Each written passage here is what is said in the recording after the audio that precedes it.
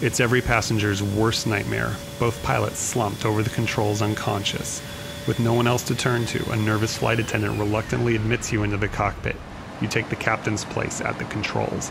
163 nervous passengers behind you and a dizzying plethora of knobs, switches, and displays before you. What do you do now? The good news is, the plane is likely already flying on autopilot. It's not going to fall out of the sky. You can use the autopilot to do most of the flying, but you'll still have to land it. Every aircraft has a different cockpit, and while there are some similarities, we don't have enough time in this video to train you on every one you might encounter an emergency in. So we'll instead just be learning one, the ever-popular 737. This is a 737-600 with its modernized glass cockpit displays. The first thing you're going to want to do is put on the pilot's headset and find the pilot audio controls. They're on the pedestal to your right. At the top is the mic selector group. Make sure that VHF1 is selected, otherwise you could end up merely talking to your passengers. You tune frequencies up here. Chances are whatever frequency is already dialed in here will work fine, so just find the push to talk button on the yoke and hold it down to speak over the radio. Say something like, "Mayday, Mayday, Mayday! I'm a passenger on board Janet Flight 1603. But both pilots are unconscious. I repeat, Janet 1603. Both pilots are unconscious, and I am a passenger flying the airplane." This isn't exactly what ATC is expecting to hear, so they'll probably respond with something like, Last calling centers. Say again? Just repeat yourself as much as you need to until you get the point across to them. Once ATC realizes what's going on, they're going to put out the call for a qualified 737 pilot to help talk you down. In the meantime, they'll be vectoring other aircraft out of your way. At some point, ATC will likely give you a heading or an altitude to fly. You can use the autopilot to help. Along the top here is the mode control panel, which controls the autopilot. Let's assume ATC gives you a heading. Janet 1603, I'd like you to turn your aircraft left to a heading of 265 if you can. Okay. Dial the heading into the heading window by turning this knob.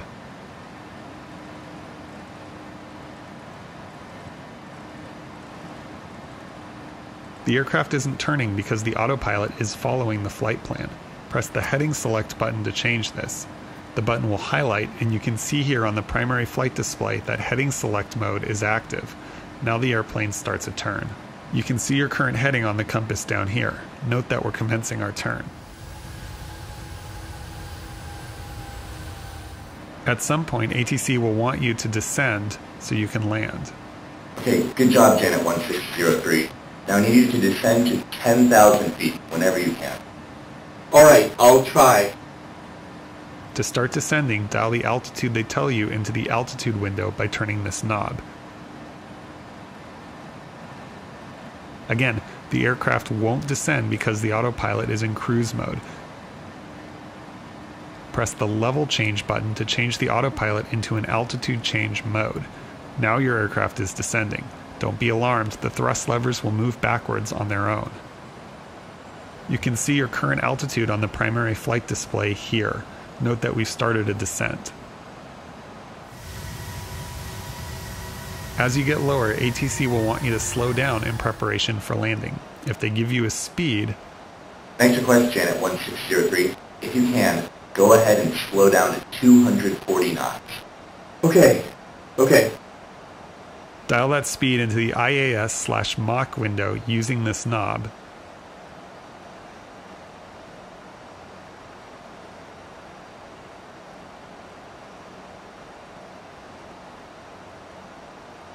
You can see your current speed on the primary flight display here. That little green arrow means you're slowing down. That's good.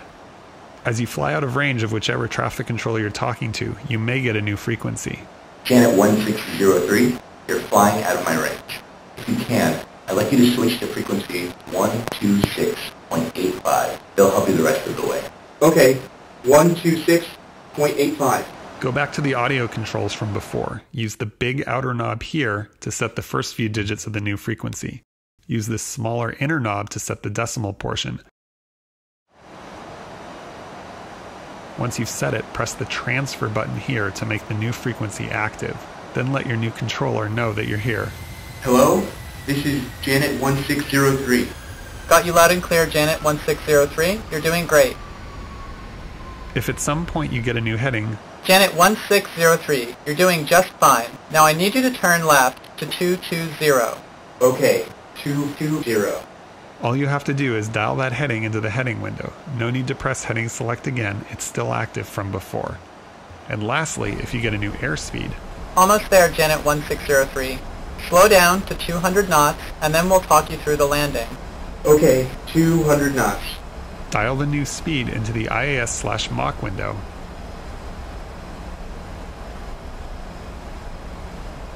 If the aircraft isn't slowing down fast enough, you can give it a little help by deploying the speed brakes. Pick this handle up over the gate, then pull it back to open the speed brakes.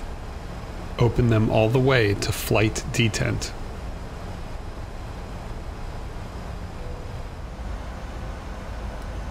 Just don't forget to close them again when you're done slowing down.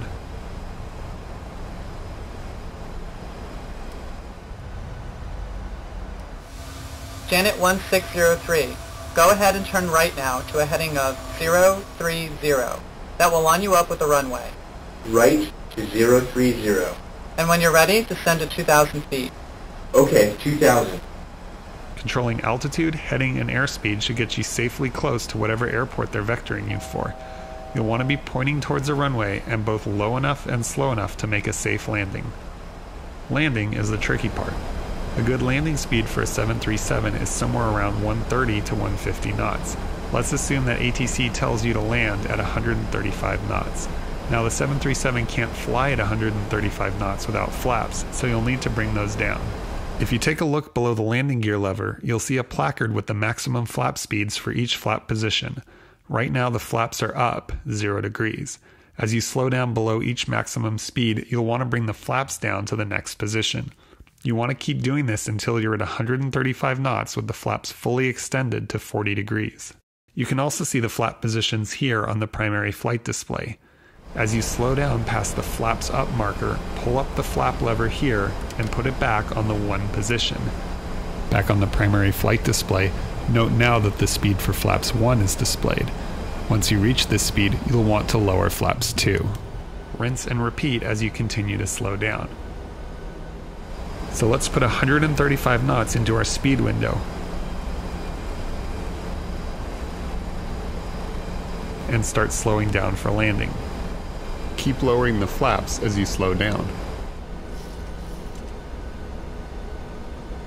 Also very important is the landing gear.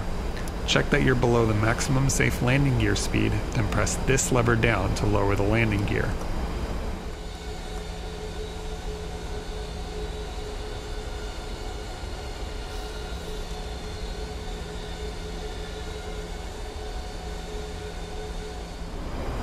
You should see these 3 lights turn green to indicate that all 3 landing gear are down and locked. The landing gear will also help slow the airplane down. Janet 1603, you should see Travis Air Base directly ahead. Land on any runway you like. Godspeed, sir. Okay, you're lined up for the runway, you're at a safe landing speed, the gear and flaps are down, and you're starting to feel like you might even survive this. It's time to turn off the autopilot and hand fly it to a landing. Press the Command A or Command B button, whichever is lit, to disable the autopilot.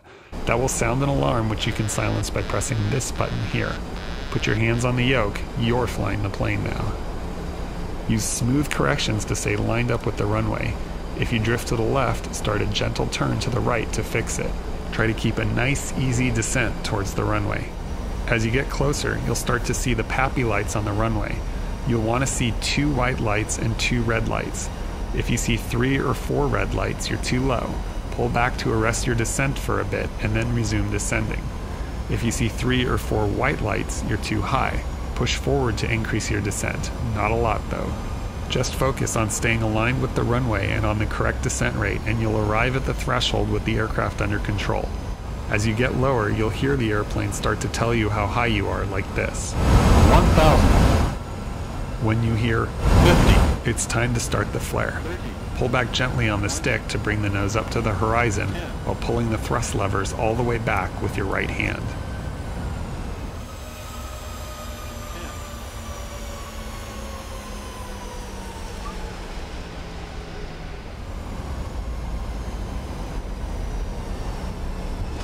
When you feel the airplane touch down, activate reverse thrust by pulling back on these two paddles here. The speed brake will extend automatically. Push in on both of these pedals, like so, to use the wheel brakes. Keep your eyes forward so you don't roll off the side of the runway. Use your feet to steer by pushing on the left or right pedal, like so. When your speed gets to 60 knots, stop the thrust reversers by returning these paddles to the full down position. Keep braking the wheels by pushing in on the foot pedals. When the aircraft is stopped, set the parking brake by pulling on this lever, then shut down both engines by moving these two levers labeled fuel control to the cutoff position. You should see on the engine display that the engines are powering down. As the engines spool down, alarms will start to go off. No need to worry though, with the engines off, emergency personnel can now approach the aircraft. Grab a beer from the galley, pull an emergency exit handle, and enjoy the ride down the inflatable slide. You just became a hero today.